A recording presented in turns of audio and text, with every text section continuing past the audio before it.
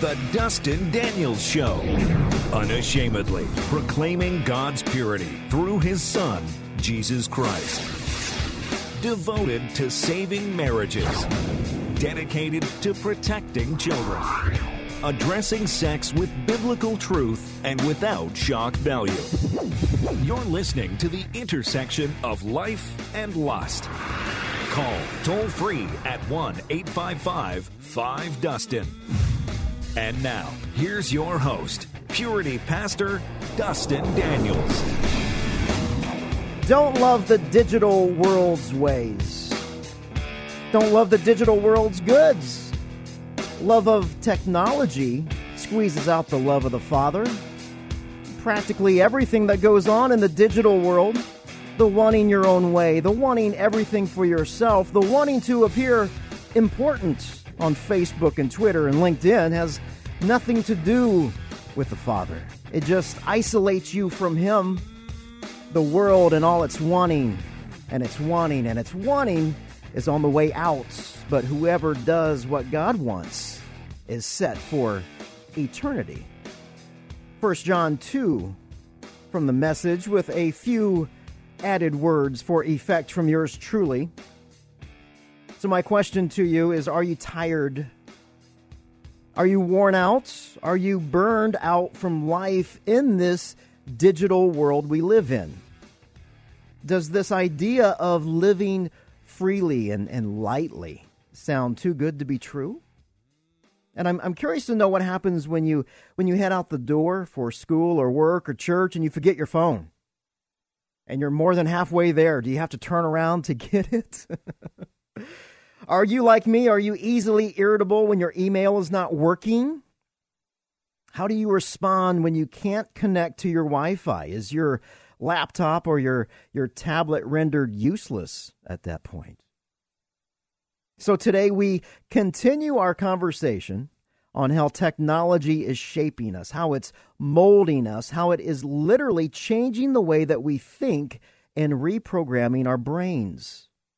The digital invasion in our lives has had a huge impact on relationships, in particular, with dating, sex, marriage, and pornography.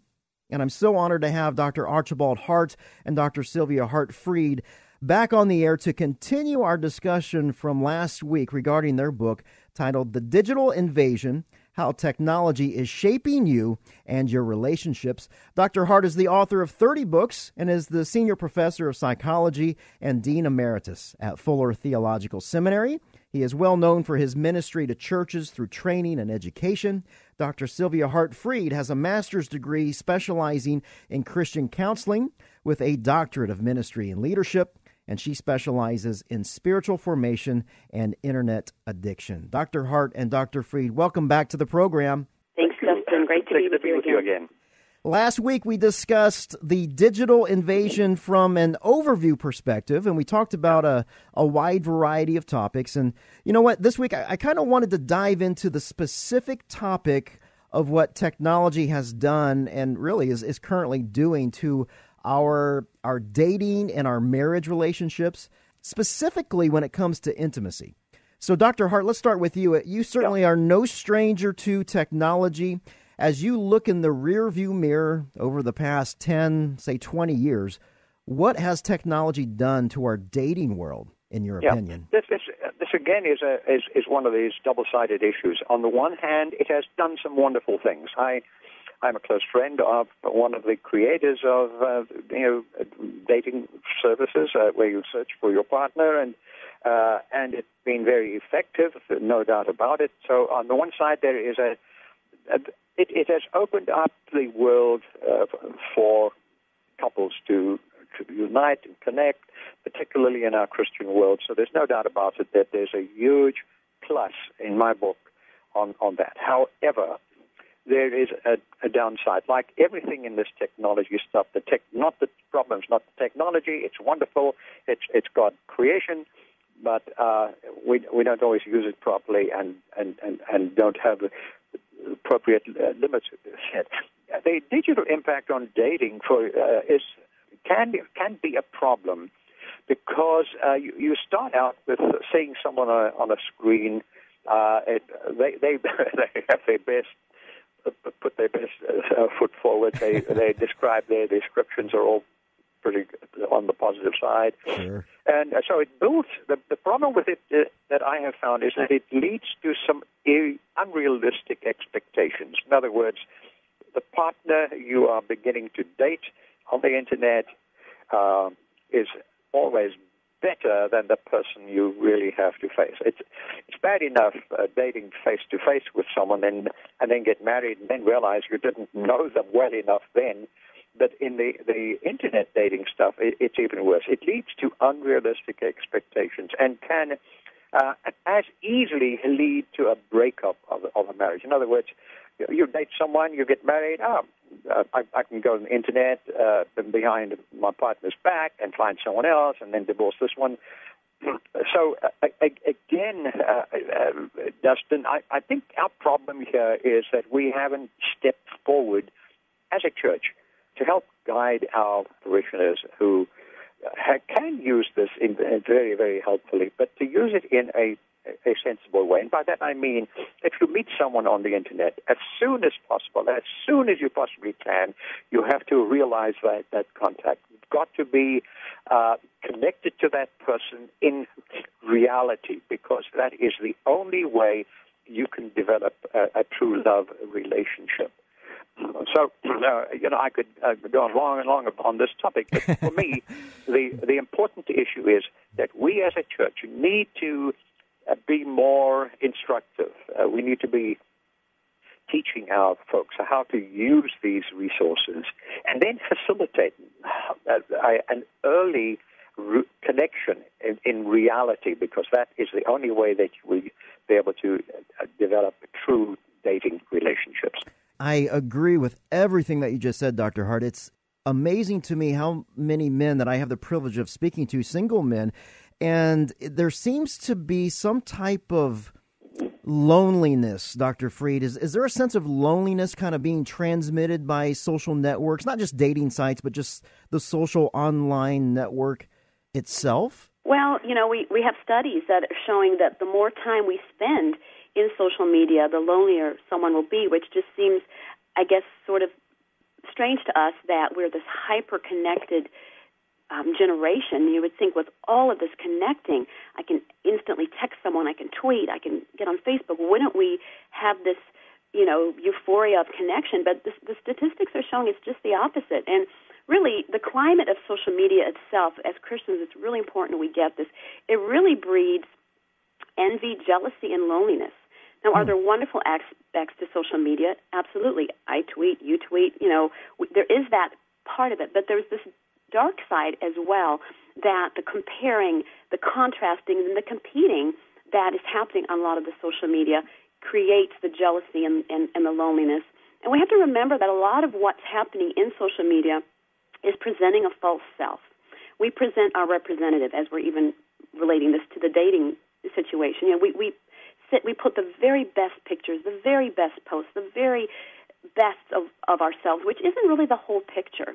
And so when we see these great vacations people are taking, or we read their tweets, or we read their posts, we compare it to our life and think, gosh, Susie's life is so much more exciting, and her husband just said, I'm married to the most wonderful woman in the world, and my husband didn't post that, gosh. And now suddenly that comparing and the contrasting makes me feel either jealous, empty, lonely.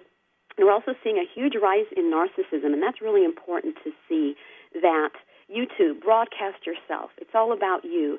It's amazing to me that people are sending pictures of their burrito, and not only that they're sending the picture of the burrito, but they really believe that people want to see that burrito. Yeah. That's concerning to me. Yeah.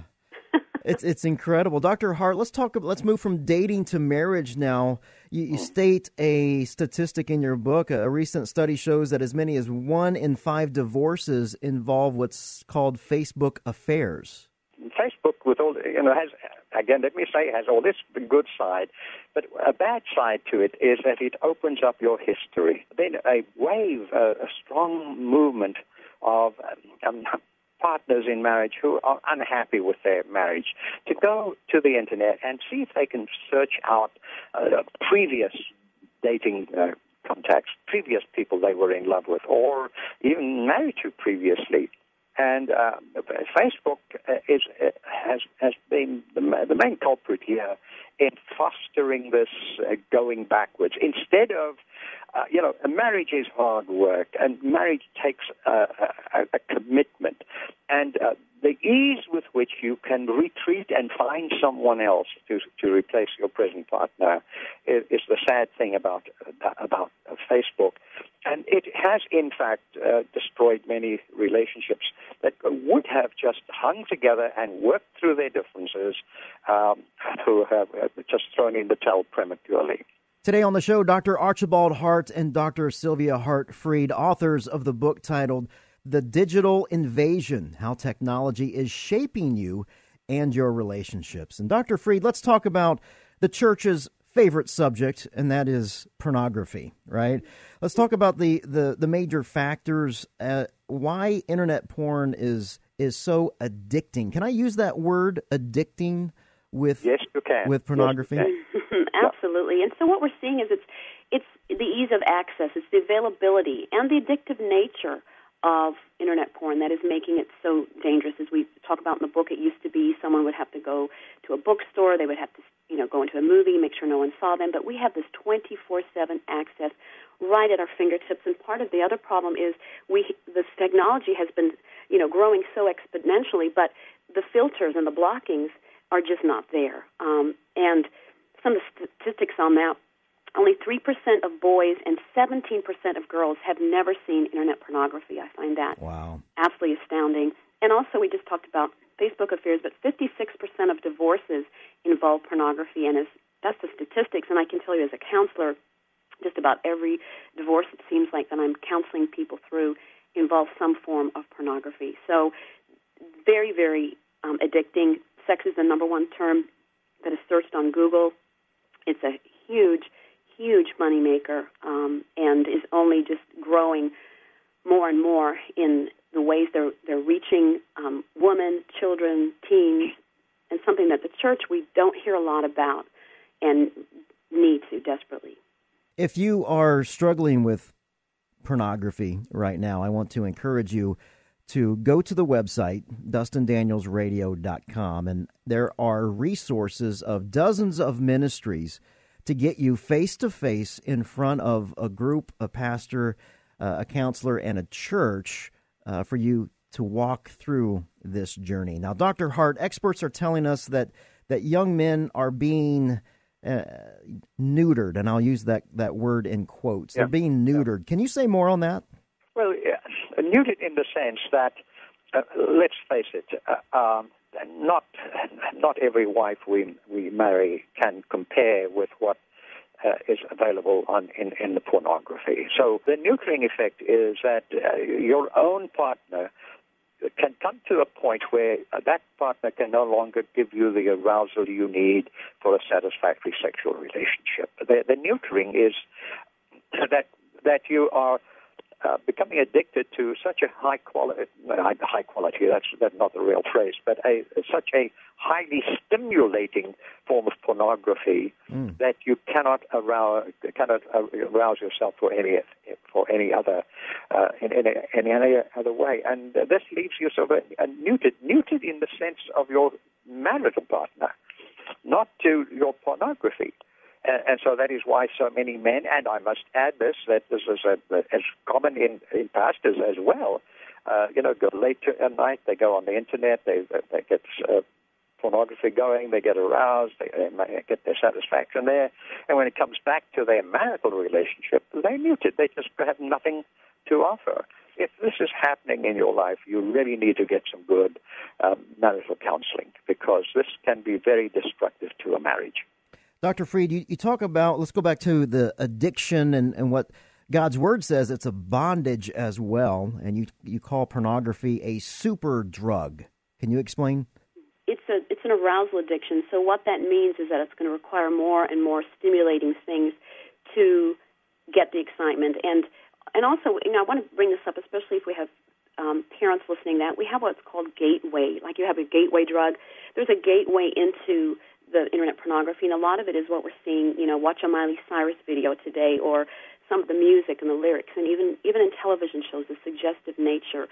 So when our young people are seeing these type of things, that's a gateway that it sort of arouses things in them. And just for parents to really be careful what they're listening to and watching, that keeping that purity of heart is so important, even if it seems like, well, that's not, necessarily pornography. There's a lot of that that's gateway. So I just wanted to say that. But the reason why we're seeing the super drug of pornography, and this is when we did the research, Mark Castleman's done a great job. He calls it the drug of the new millennium. And he says that as you're starting to look at the pornography, your brain narrows its focus, and it's called an erototoxin, and that your body, it's such a powerful thing that your body has no built-in mechanism to cope with it, to be able to override it. And so once you go into what's sort of called this internet pornography funnel, once you get into that very narrow part of the funnel, the brain is so hijacked that it's almost impossible to turn back at that point. And so understanding the physiology, I think, is really important. There's some great work out there called The Demise of Guys, and Philip Zimbardo wrote a book, and he said that young men today in many ways are relationally and vocationally doomed, and a big reason for that, he said, was internet pornography and how we have this gateway, and at such exposure at such young ages, kids now at 7 and 8 years of age getting exposed, and how that is rewiring the brain at such a young age. Now, I can hear some of my families, and especially my men that I'm able to speak with and pour into their lives. And these married folks, Dr. Hart, I'll hear the guy go, you know what, but that's for single people. I don't see a problem bringing pornography into our marriage. So my question to you is that a good idea?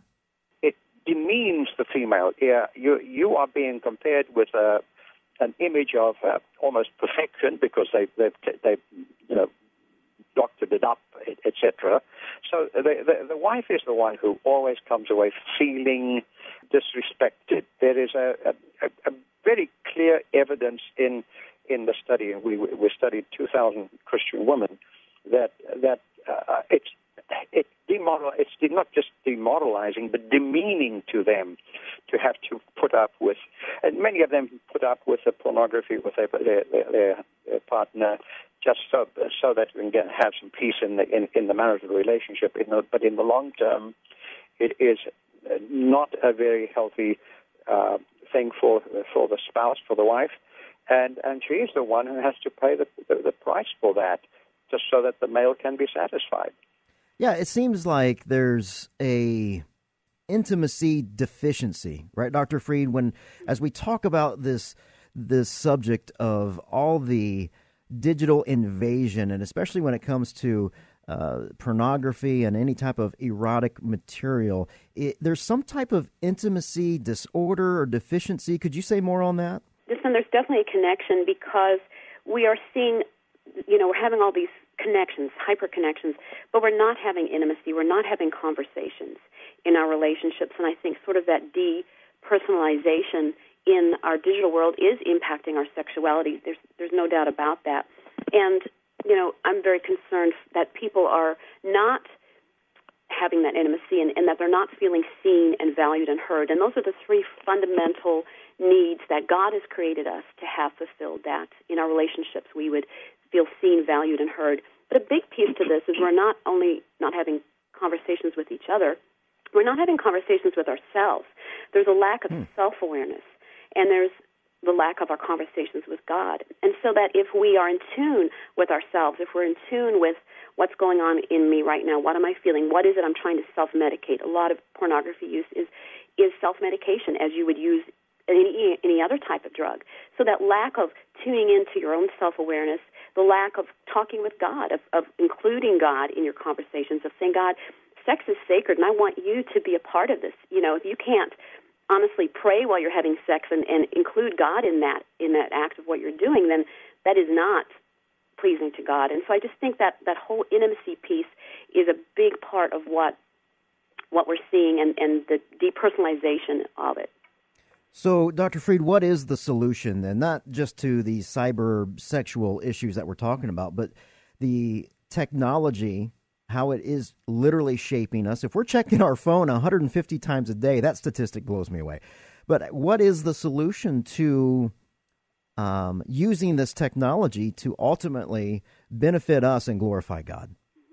Well, I think we've got to get back to, our created, intended design, and that God has created us to be in a relationship with Him, to protect that God space. And as my dad started out, I think, the first program, we've got to capture Satan's desire in all of this, to separate us from God, to separate us from ourselves and from each other. So I think on a fundamental level is for us to protect that God space, to realize, our brains are wired for intimacy with God, and that if we are having that compulsion for all of that checking of smartphones, and honestly, probably even more than 150 times a day, we've got to take control of that and be Spirit-led. And one of the things I've done by having my own digital boundaries is I don't check my smartphone the first thing in the morning. I don't sleep with my smartphone.